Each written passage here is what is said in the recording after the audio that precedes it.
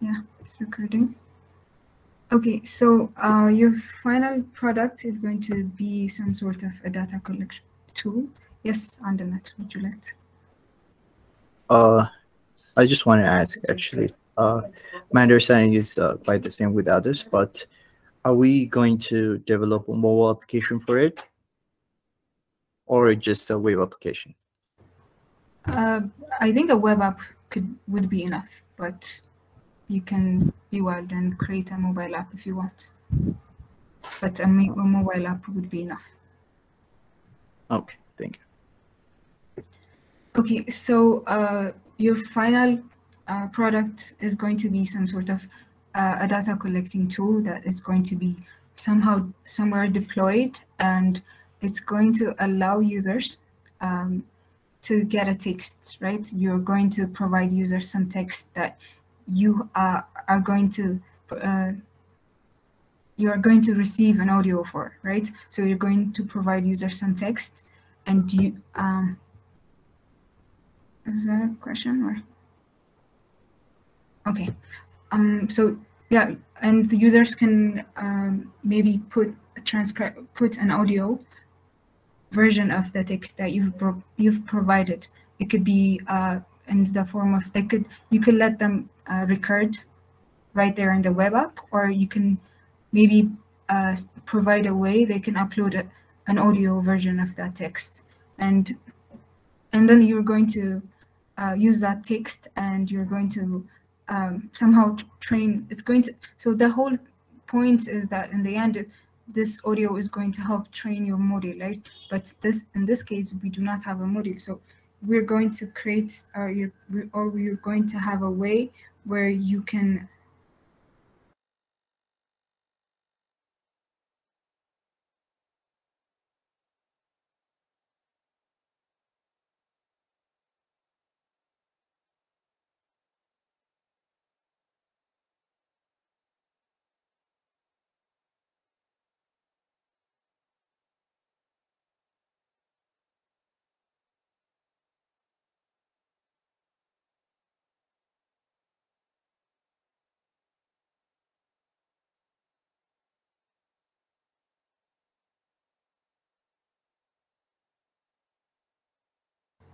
Okay, sorry about that. So where was I? I was dropped out.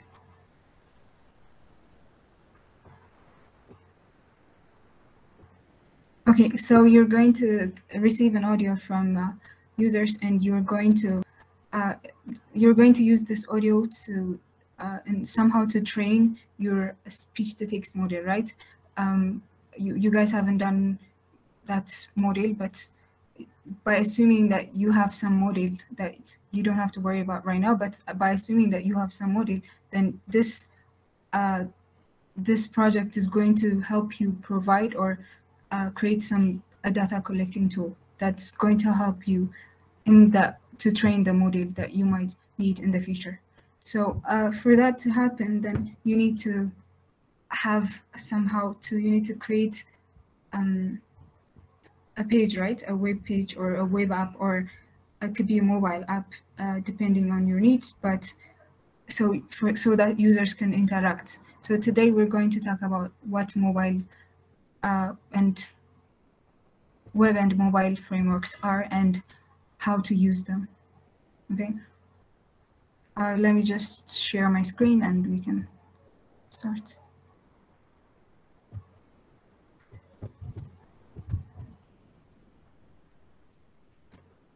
Okay.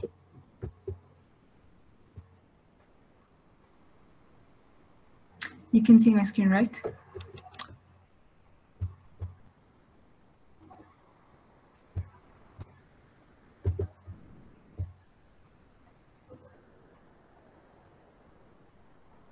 Okay. So what are web and mobile frameworks? So a web framework there are some sort of software frameworks that are designed to support the development of any web application that could include a web service, a web API, or a web resource. So there are a set of resources, and tools for software developers to build and manage web applications. So we use them as a way to develop and create some different kind of APIs or different kind of web applications. So they're kind of a piece of software that offer you this way to create and run your web applications.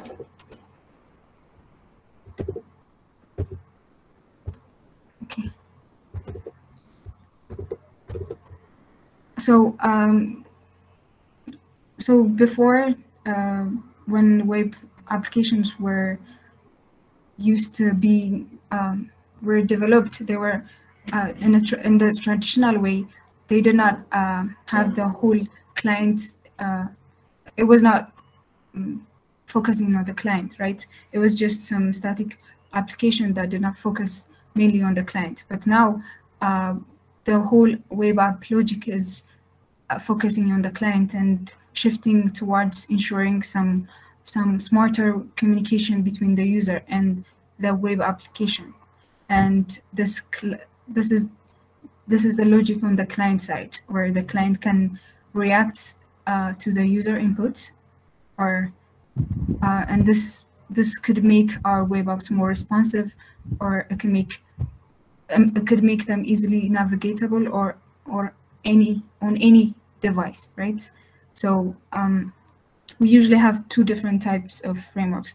So it could be on the server side, or it could be on the client side. So we discussed about what's the server side or the backend is going to be last time, but today we're going to talk about what the client side is going to be like.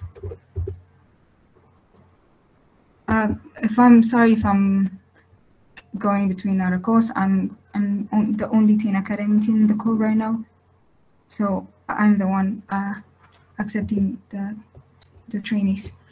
Okay, so the modern web applications focus on MVP architecture, right? So most of the framework depend on MVC architecture, and they are the main reason.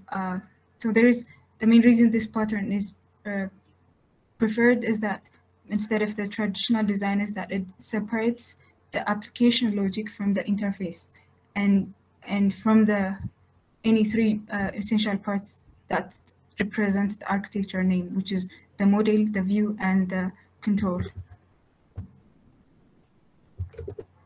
So what is the model, what is the view, or what is the controller? Would anybody like to say? Does anybody know?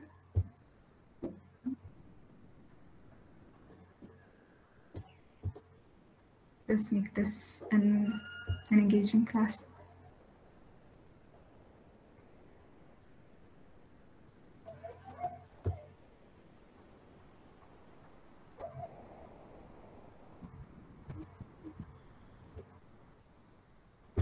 Anyone?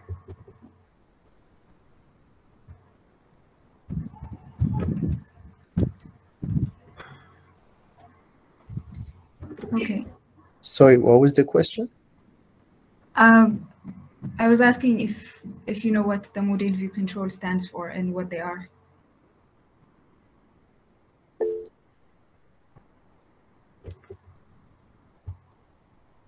Yeah, go ahead.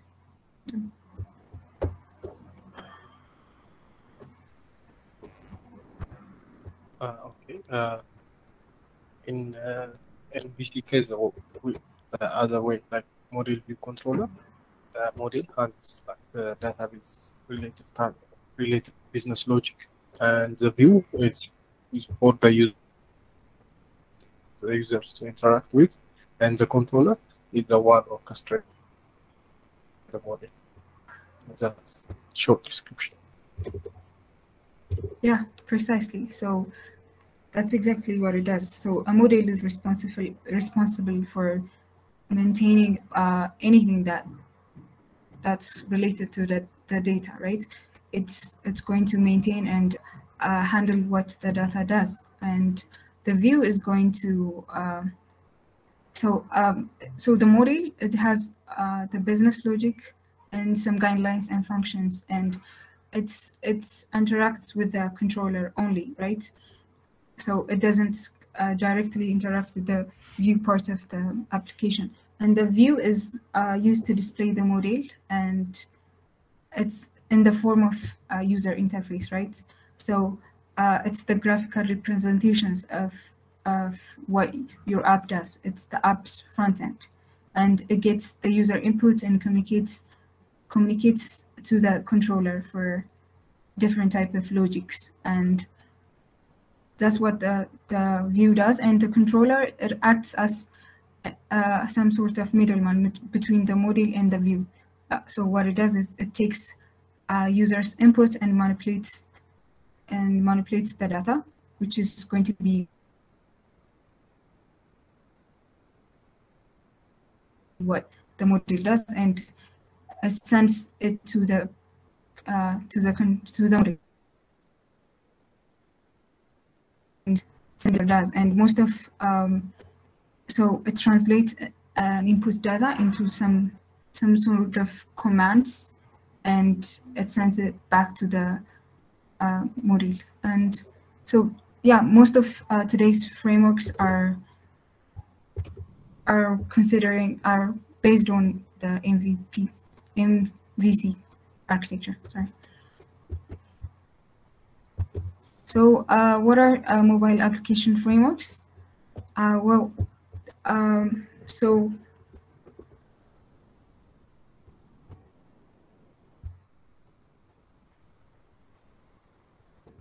yeah, so we have different types of web apps, right? We have different frameworks that are famous, or that are actually being used by most developers these days. And the first one is Ruby on Rails. It's based on the language Ruby, and it actually more you actually can develop an application faster with Rails than the JavaScript frameworks. So it's faster, it's to develop. And the second one is Django. It's another framework that helps us build some web application, and it uses the Python language, and it was intended to meet the fast-moving newsroom deadline when it was developed, right? So when this framework was developed, the developers say that the applications are ridiculously fast, secure, and scalable, and that's some of the features that makes this framework really popular. And the third one is Angular. So this is a framework that was generated or developed by Google, and it's going to help you build powerful web apps. So it could be used to build large-scale and high-performing applications while making them easy to maintain. So it's developed using the JavaScript language, and it's very easy to use if you are familiar with JavaScript language. And the fourth one is ASP.NET, and it's a framework that was developed by Microsoft. So it's going to help. So it's usually used in larger corporations, and it helps us to build robust web applications for a computer, and also for mobile devices, right? So they have high performance, and they are lightweight framework for building web applications. And it uses the language C#, and so it's a very powerful framework that can help you in productivity and speed. And the next one is Laravel. So it's a framework created like the other frameworks. So it also follows the MVC architecture, and it's simple and readable. So one can start learning it and develop using Laravel very easily, and it uses the language PHP. And the last one is Spring. So it's the most popular application development framework enterprise that's developed for Java, right? So it uses Spring to create so performance and robust web applications. So we can create simple and portable applications using Spring and uses the language Java to develop the application. So these are the most common web application frameworks. And when we're talking about mobile applications, then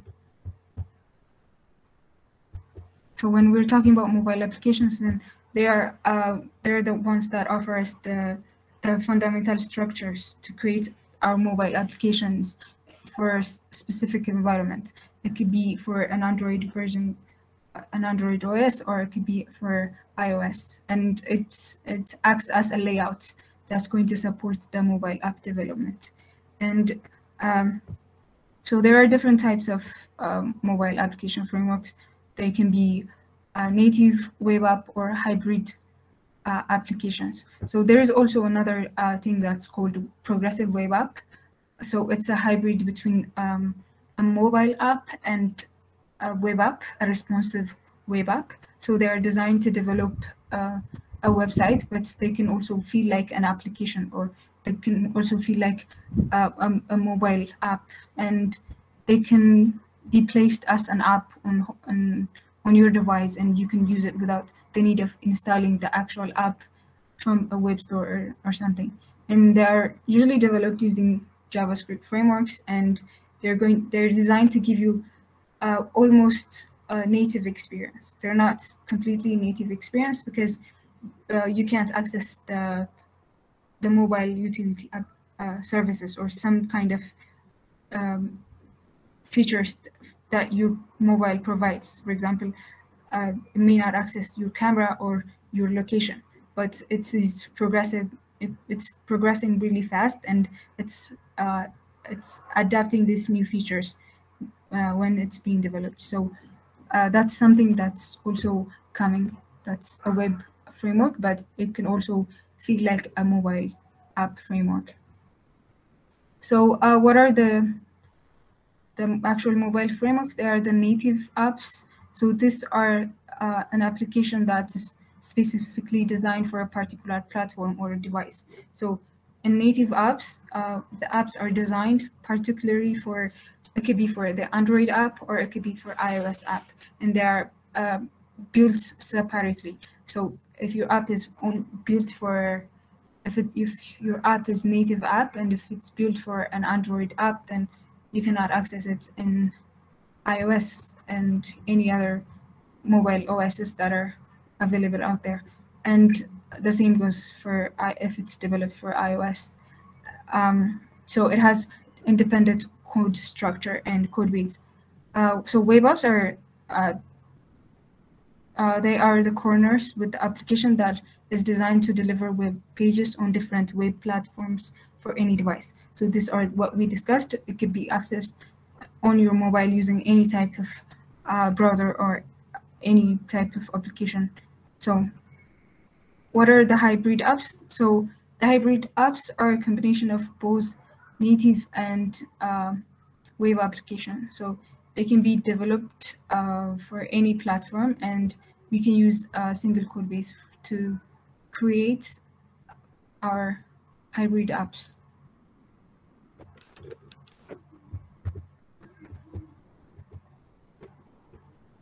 Okay, so some of the common mobile frameworks, or some of mobile frameworks are React Native, the first one. So in web framework, we have React considered as a framework, but it's actually a library. It's a JavaScript library. That's why I did not mention it in popular web application frameworks, because React is a library, not a framework.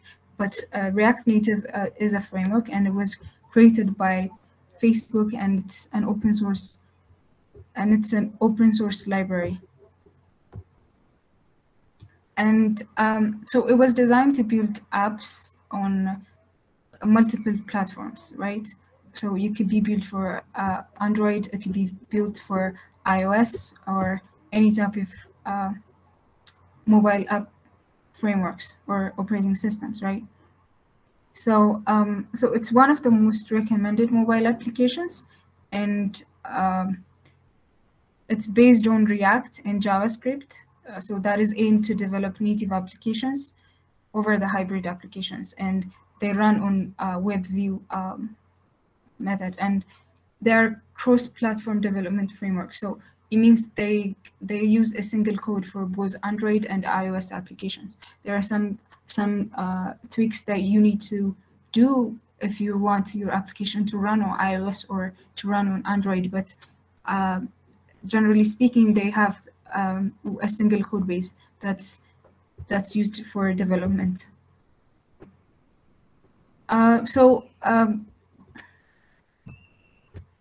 yeah, some of the features or benefits are the codes are it could be reusable. So it's going to be cost effective. So most of it's a component based development. So it makes our code reusable, and it is compatible with third-party libraries.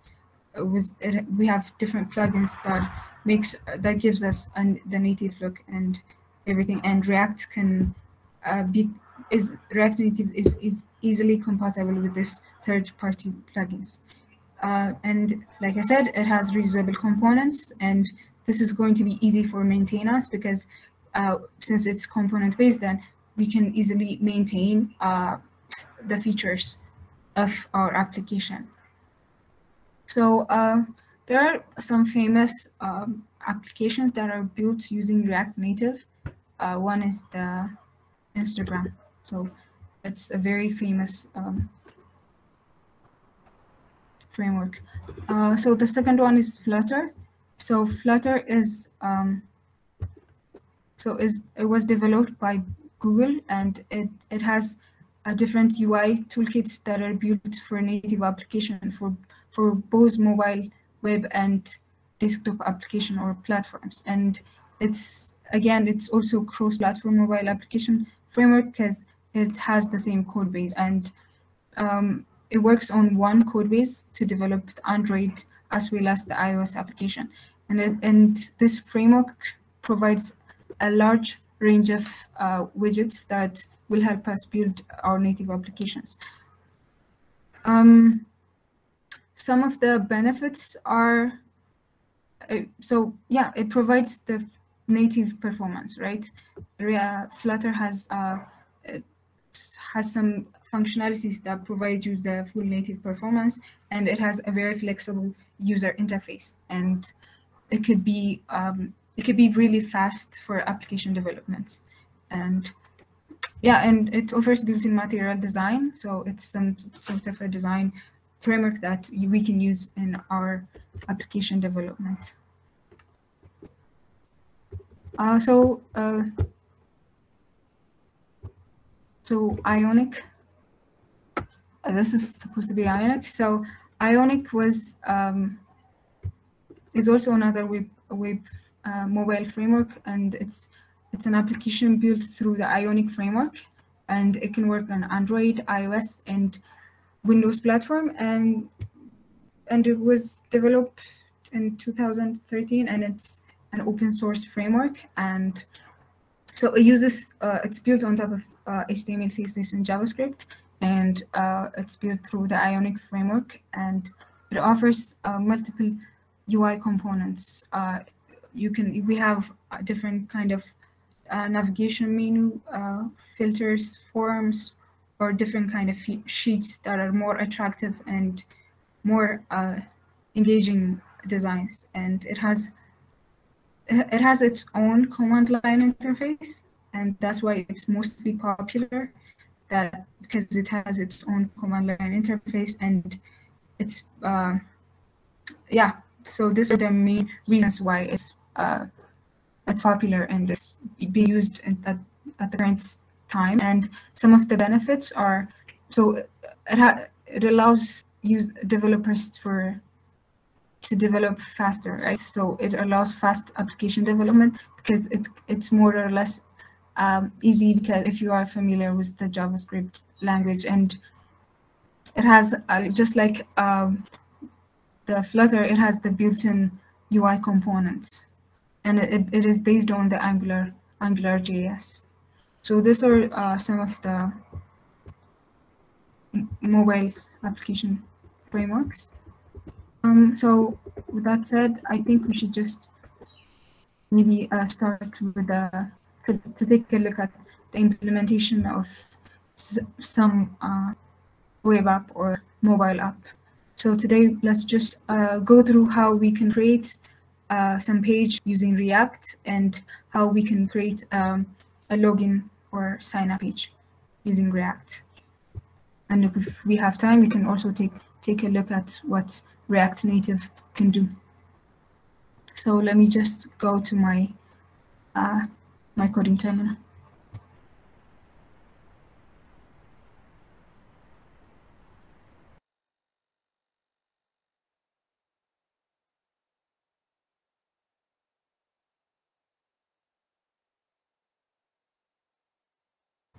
Okay, yes, is that a question? Yeah, I have a question. You listed AngularJS in the in the backend framework.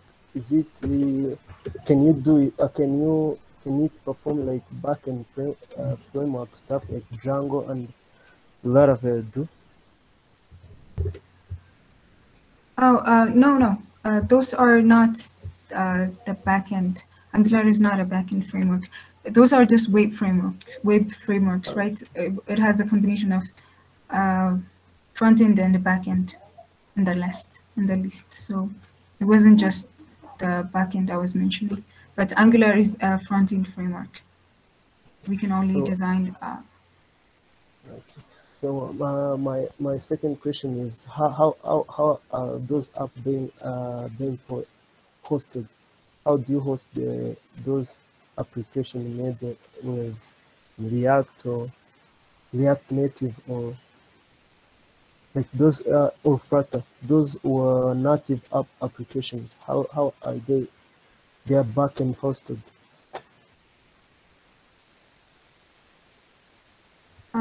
Okay, so we don't actually use Angular to generate our front end. So we use different other types of backend frameworks. We could use Django, or you can use Node or Express to generate or to create your backend, right? So those are going to be separated. So they are going to be developed and built separately, and we're going to deploy our separated build code, and then we can connect them to the Angular or to any type of front-end framework if that's what your question is. So is that means you can create a Django application like Django backend application, host it for free, like on Heroku, then build Flutter application, you install it in your phone, and then connect their API. Can that make sense?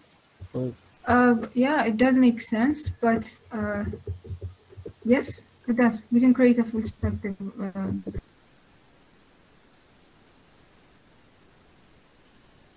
project using Django and any other front-end framework.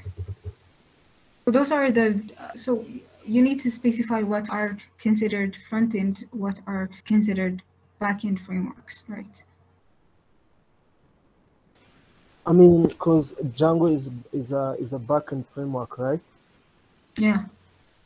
Okay, so I was saying you can create a backend application with Django and host it for free. Then you create an application, then share it to people and consume your data or your application with all free hosted, right? Yeah. That's what I was trying to ask. Yes. That sounds good. I didn't know that. Thanks. Okay. Okay. Yes, Nasmail. My question is somehow not related to this topic, but can I proceed? Sure. Yeah. Okay, I was trying to install an Kafka using pip install, Confluent once, Confluent Kafka, and I couldn't install. It has a lab dev error, like you have to install a lab dev package. I've been having those issues like 1 or 2 times, but the one that fixed for me was using the Miniconda's environment. Can I keep using that? I think the Miniconda environment is spread out for everyone. It's not like specific for a group, like it's for the whole machine, I think. Maybe I can answer that question. Okay. Yes, Nathaniel, you can. If the we've set up a basic Python environment for every instance, but if that's not working, yes, you can create another Conda environment, and at least, but make sure that you have access. Every member of your group has access to that Python environment, because you need to be on the same page when installing packages, and the one who is installing the package, the one with sudo access, should give access to others to use that installed package. But yes, you can use that package.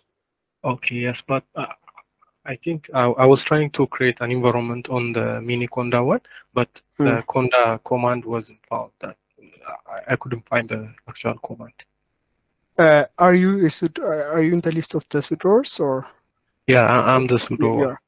Okay, so if you have sudo access, you can configure that to be accessed globally on the instance, on that specific instance. Which group are you, Nathaniel? Group 2. So for group 2, you can enable that environment to be used by every member of the group. Okay, yeah, that's what we have tried yesterday, but what we have done was like creating an environment on not on Conda, but normally Python virtual env. Okay. But on the Conda one, I couldn't create like Conda create environment. I couldn't find the Conda command. Like command not found was the response I've been getting. Yes, for that you need to install the Conda environment on the home directory. And do you know how you can create a shared Conda environment on a machine? I think if I put it like in our home directory, we can access it, right? Yes. You will put it on the home directory and you'll make it shared. There are some configuration that you need to add on the bash RC, and everyone on that group will be able to access the installed packages by the one that has sudo access. Okay, I'll try that. Okay. Thank you.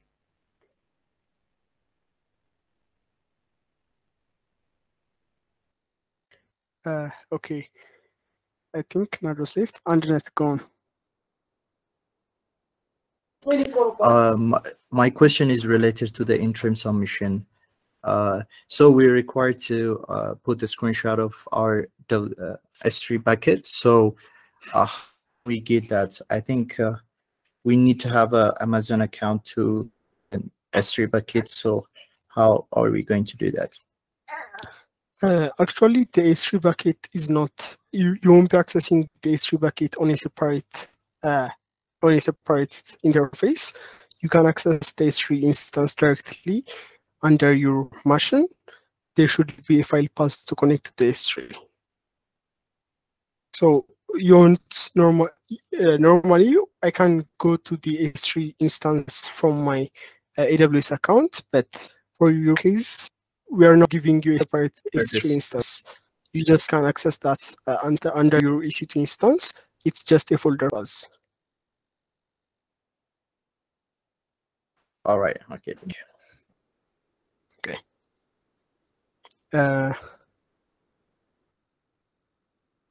Okay. Okay. Nardos, are you back?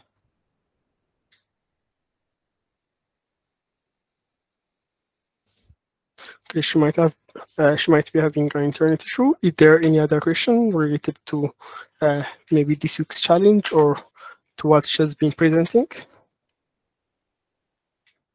Okay, sorry. My connection broke. Okay. So allow me to share my VS Code.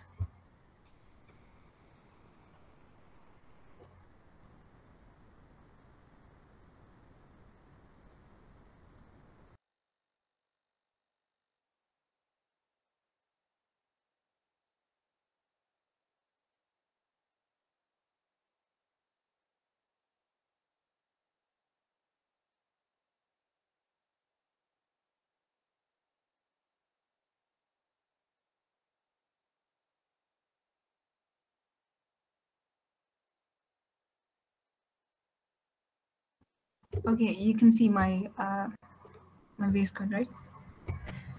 So what I did is that I created a React app, and now I've started it, and so by default, you guys can hear me, right? Yeah. Yes. Okay.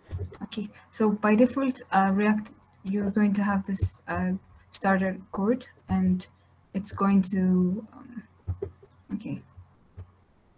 So it's going to show you just the logo of React, and that's the first thing you see when you start working or when you start your React app. Mohammed, is that a question? Yes, actually.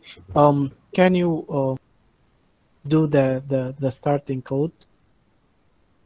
By that I mean doing from the first command you initialize the project with.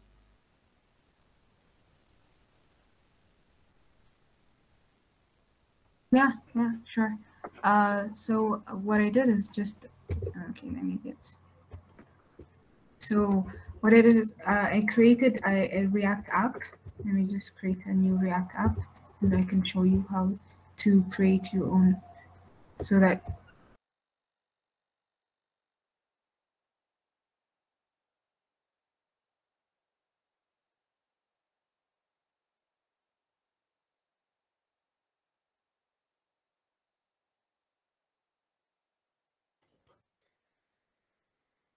Nardos might be having an internet connection. Mohammed, what was your question? I asked her to start initializing the React code from the first beginning. By that I Okay. mean. Okay. Okay. Maybe until she joins, let me just share the official. Have you looked into the official documentation of React or other front-end framework applications? Yes, I have tried that, but I asked Nardos for a refresher. So. Oh, okay. Okay. So. okay, right. So sorry. So you can create your first React app using npx, or you can also use Yarn, but you can just create React app, and you can name it whatever you want. So I could just, if I wanted to create, I don't know.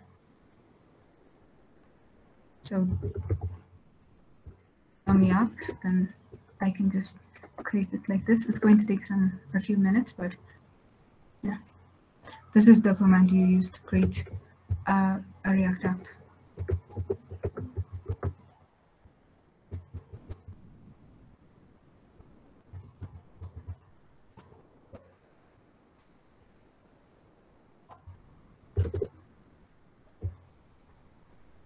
So it's going to take some time. That's why I jumped this part of the. Okay, I understood that. You can skip that part.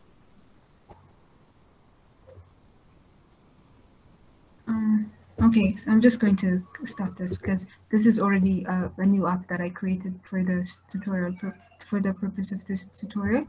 So, at first when you run your this sample code that's already provided, you can just run npm start, or you can also use Yarn, but I'm just going to focus on npm today. So it's going to start your React app in your browser.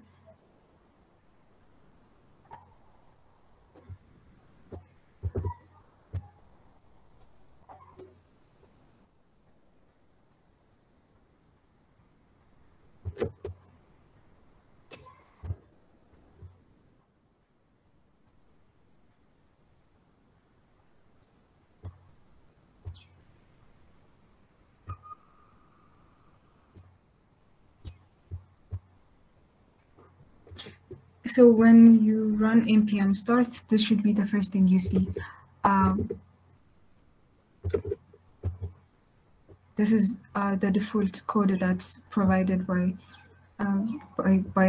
React when you first create a new React application. So we're going to remove all of this, and we're going to start from scratch, and we're going to create some components that's going to help us get some input from users. And I'm going to stop sharing this and share my code.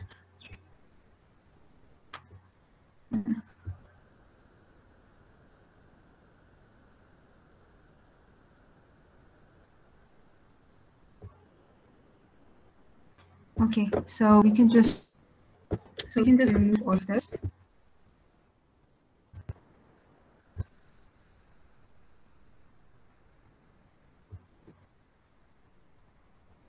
Okay, we can just remove all of this, and we can start with our application. So to start, I've created this components file folder that's going to hold my components. And so let me just let this be the login form. Okay, I'm going to create login page. So this is going to be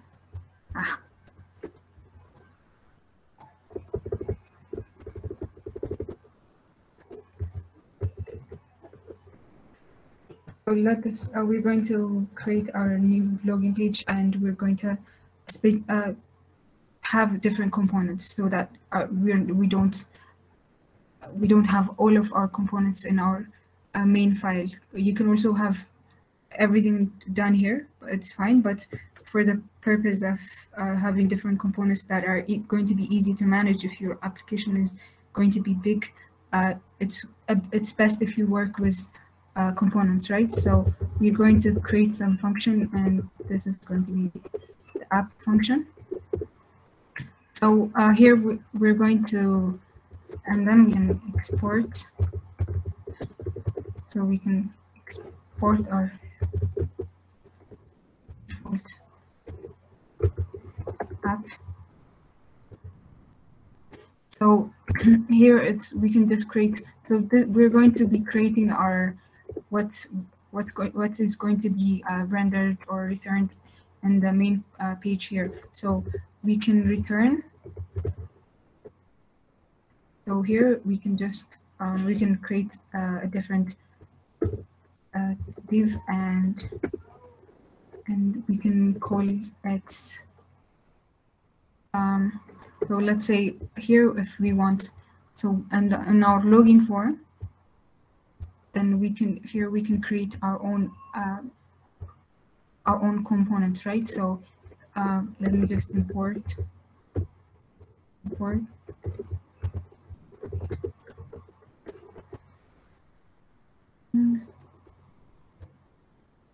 We're going to be using different states, right? So I'm going to import my states right now, so that when we are working on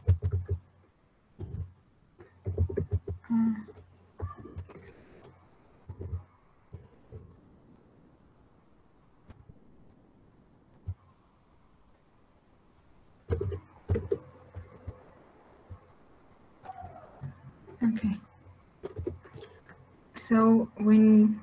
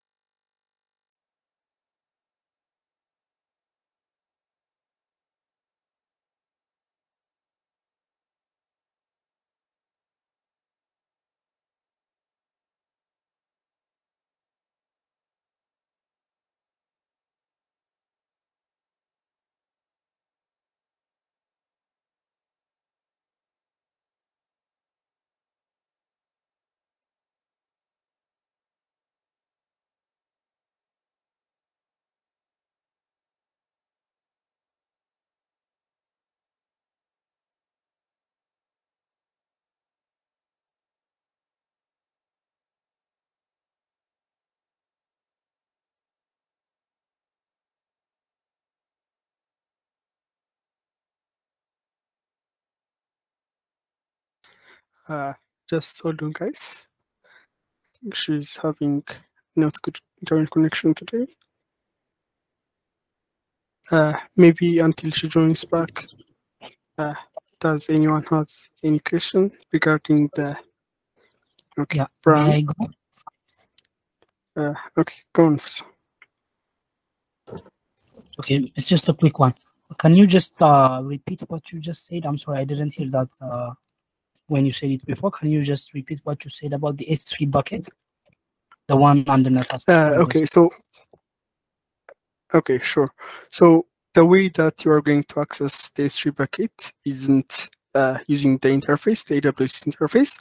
It's a folder path under your instance. So once you connect to your instance, you're going to store all of your data as a normal directory, the way that you would store on your normal directory. For example, let's say I have a directory slash on the home directory, maybe /home/media/s3. If that's the S3 path, you just copy the data from maybe from Kafka or from the Spark stream station back to the S3 bucket. So by S3 bucket, we are just referring to a specific folder under your instance. That's how it's instantiated. Thank you. Okay. Brian? Okay, thank you. I have a question on the data. Can we work on the store the data on the Google Drive, or there's a way to upload the data on the remote machine? Okay, so you just can clone that on your machine. So it's an audio, it's a text data, right? Yeah, it's text there. Yeah, so you just can clone that on your machine so that everyone can access. It's best to clone it in a place that every member of the group can access that, so that you won't have to clone that for each member of the group. And once that data is cloned to your machine, where everyone of the group member can access, you just can access that the normal way that you can do. Okay, thank you. Anjanette?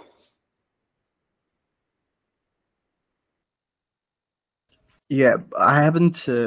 I'm not able to locate the S3 bucket directory. Where exactly is it? Okay, let me check that and let me get back to you. Maybe on Slack. Yes, I'll post that on Slack. Sure, thank you.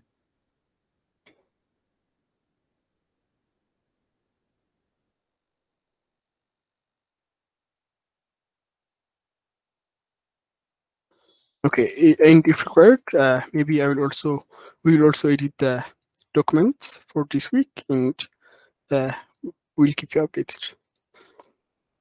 Yes, I don't think it's on the document. Create data lake. Yes, we will update the document and we'll give you an update on Slack. Okay, Michael. Okay, thank you, Lydia. My question was, what does it really mean installing Kafka for all users, and how could I do that if I do not have the sudo user account? I think I might not be able to do that, right? No, you won't be able to do that, but why would you need to install Kafka on your machine? We have already set up Kafka for every group members, and everyone can access Kafka directly without installing anything. Okay. I thought that after asking you some question on Slack, I thought we must first install Kafka and now install it. If it's installed, so yes. So if there is anything additional that you want to install as a group, just talk to your to your leader or sub-leader. At least one or two group members should have a sudo access on each group. If not, please reach out on Slack, and those members should be able to install that package for everyone. Nahum, no. Okay, Michael. Nahum, no, you don't have to implement the STT engine or the speech-to-text engine. You just have to build the pipeline which will take the input from users. It's just a data collection pipeline which will take an input from different users and store it for later training that maybe you might implement on the coming weeks, or it might only be used as a data source for future trainings.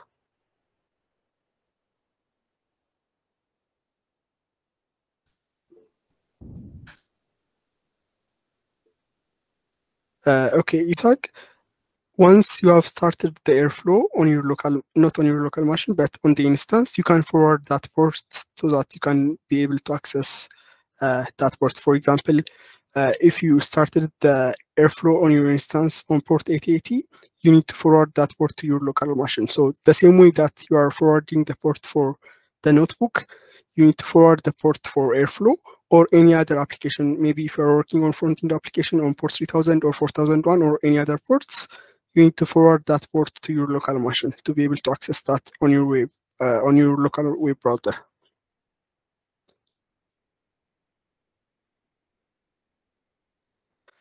Yes, in the config file, but if you are using VS Code, there is an option to add a port or to forward a port on your VS Code. In the terminal, once you open up your terminal, there is a bar called port, and when you click that section, that bar, you will see that you can forward a port to your local machine. But yes, the same way that we are doing for the notebooks, you can add it on the config file.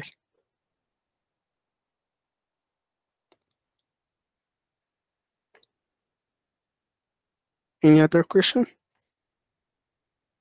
Oh, Nardus, is that you? Okay.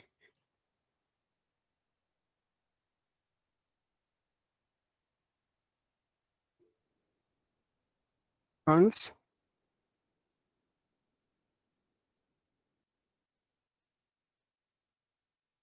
Johannes, go on.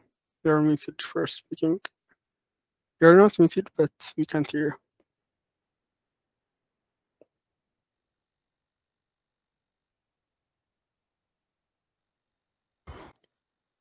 Johannes, is that a question?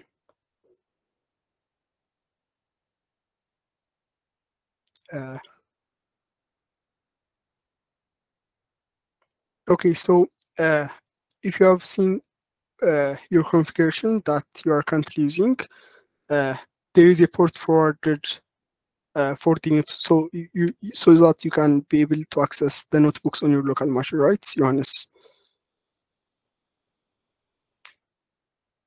So the same way that yes, so the same way that we are using that configuration file to access that port for that port of the notebook on our local machine, we can add additional ports to access different ports, maybe for the front-end application or even for other applications, maybe Airflow or other web applications. Okay, sorry, I was muted from my laptop. Now I'm logged in with my phone. So my question was, so first, I don't know how to add the VS Code into the AC2 instance. I have not done that. And then, so by adding the port, do you mean like the way how we access the Jupyter Hub? I mean, there is a port, forward port there. So just like that, are you referring to that? Okay, just a minute. Maybe let me share my screen just for a minute until Nardos gets back, and let me show you how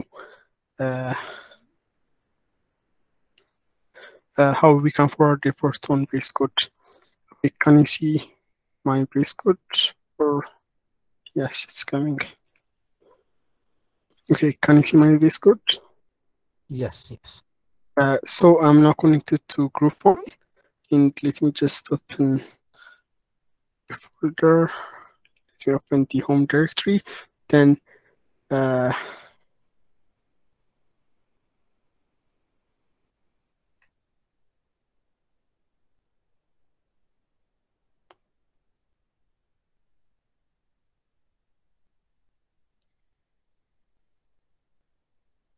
Okay, it's taking a while, but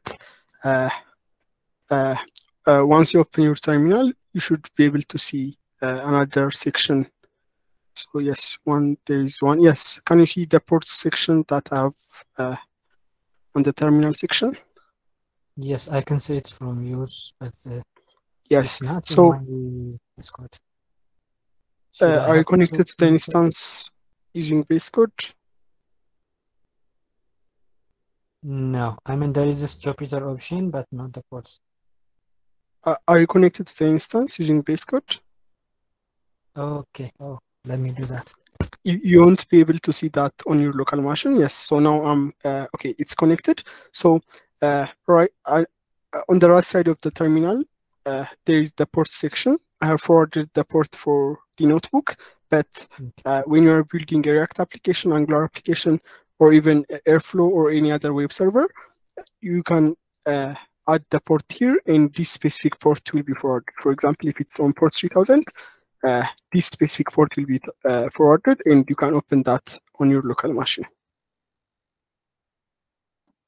This is the logic that the config file is using. So when you are using the config file to forward the port from your machine to your local machine, it's just forwarding that port from the instance to your local machine so that you can be able to access that specific port that's being exposed on your local machine. Is there anything prior configuration to do? No, for the ports, no. You won't need to install anything. It's there by default when you connect to the instance. Yeah, I am connected to the instance, yet it is okay, not maybe can you share your screen? Yes, I can do that.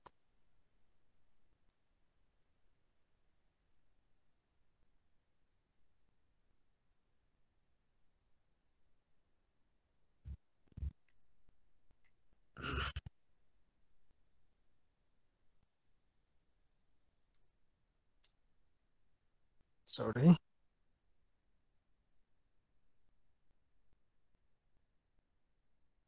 No problem.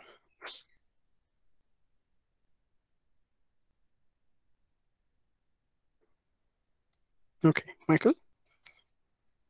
So, Edidia, I was trying to ask, what does a port column represent on the port table you have showed us? It's just a way to forward a port from the AWS instance to your local machine. So it refers to the port number on the AWS instance, right? Yes, yes. Okay, thank you. Okay. Okay, Johannes, are you sure that you are connected? You just connect your you are just connected on the terminal, but you need to connect the entire base code by using the SSH extension. Have you installed the SSH extension? Okay, so can you open the SSH extension? Okay, let me see it. So should I have? It's the third one from the bottom, yes. Which exactly? The third one from the bottom. Yes, okay, up in the third one, yes. Okay. Not that one, the one above, yeah. Okay, let me. No, you have installed the extension. It's under the extensions tab. Okay. Is there a way I can yes. open it from you? Okay, just go to the bars on the left side, okay. And it's just under the one that that's currently opened. Right under the extensions tab. Okay, this is the Remote Explorer. Yes, the Remote Explorer. So you add a new one. How do I do that?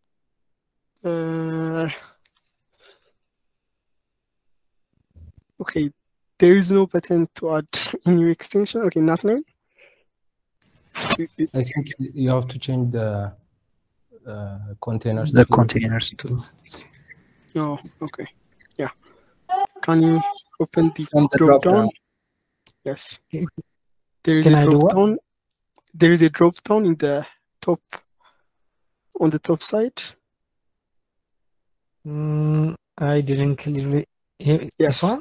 Yeah. Yes. This Then one it's switch targets. targets. Yes. Then open up G5. Okay. So should I click the plus button? And not the plus button, but the folder icon. Okay. The folder icon on the right side. Note. File Just go Explorer. back to the SSH Explorer, to the Remote Okay. Explorer. Then on the right side, there is a folder icon, right? This one, yes. Click that.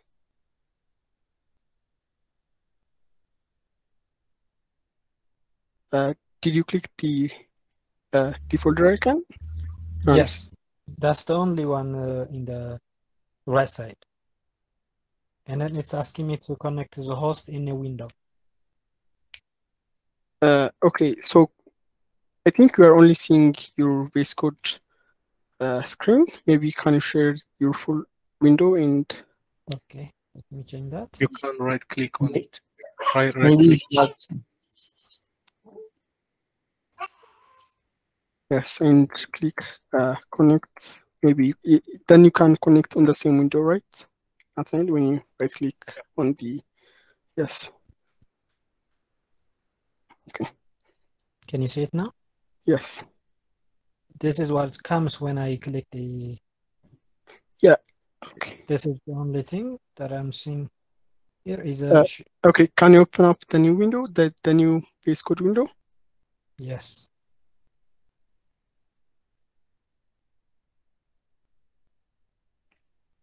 Okay, Can you it's see trying it? to connect. Yes, here.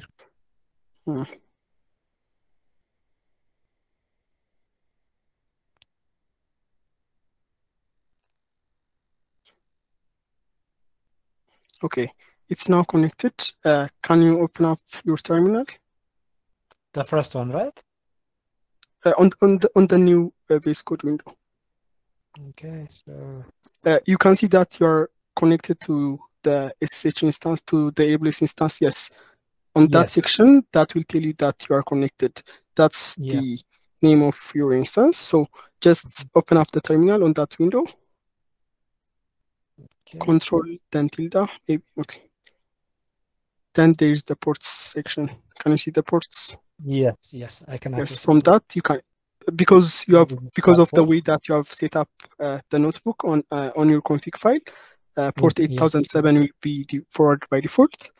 So if you want to forward another port, this is just one way, okay, guys? We might be going far, but this is just one way. But the normal way that we are doing that is we are using the config file and we are adding the ports that we want to be forwarded. This is just one way of forwarding the ports to our local machine. Thank you very much. That was a lot.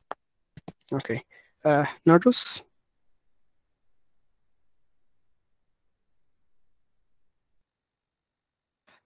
We can't hear you if you are speaking. You are not audible.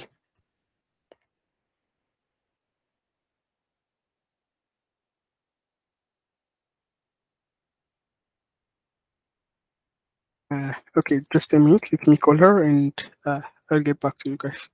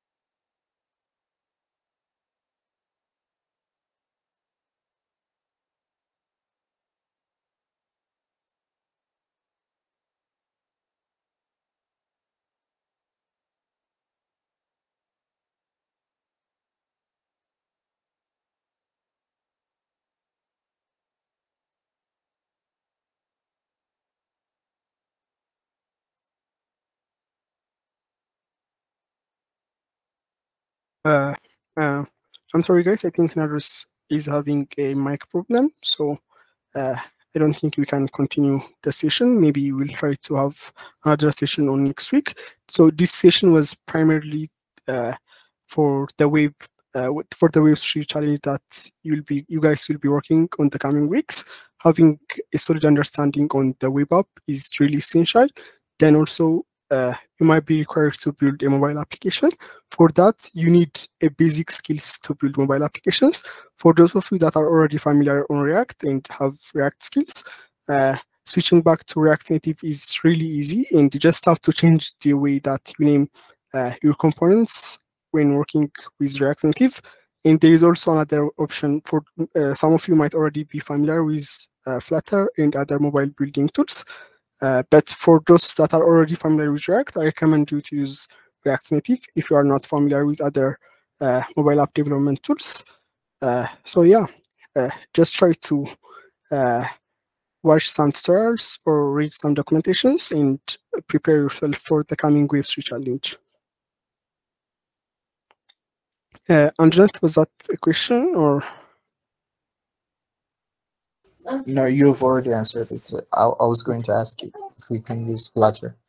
Yeah, you can use any of the mobile app development tools that you are comfortable with. We are not limited to React Native or Flutter.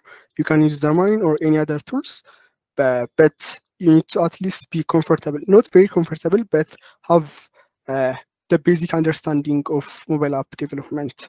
So it's really easy nowadays to build mobile apps. You can even also use drag and drop and use no-code solutions. But at least knowing the basics of one of the mobile app development tools or framework is good for you guys, especially for those that are going for the Web3 track. What's the difference between React Native and React TypeScript? Okay, so I think it's totally different. By different, I mean that React Native and React is for the web app and React Native is for the mobile app, and TypeScript just adds the typed nature into JavaScript. So if you have used JavaScript, it's not typed, meaning that, okay, I won't get much into the details of TypeScript and JavaScript, but React is the web app development framework, but React Native is for the mobile app, and TypeScript is common for both. You can use TypeScript on the mobile app or even on the web app. Yeah, exactly. Okay, so just when you get time, try to look into one of the tools. And if you are also very comfortable on working on one of the front-end frameworks, you can also try to look into PWA or progressive web apps. Without even building a mobile app, you can convert your web application into a mobile application, and you can easily get an installable application on both iOS and Android. Okay, then we can end our session here. Let me stop the recording and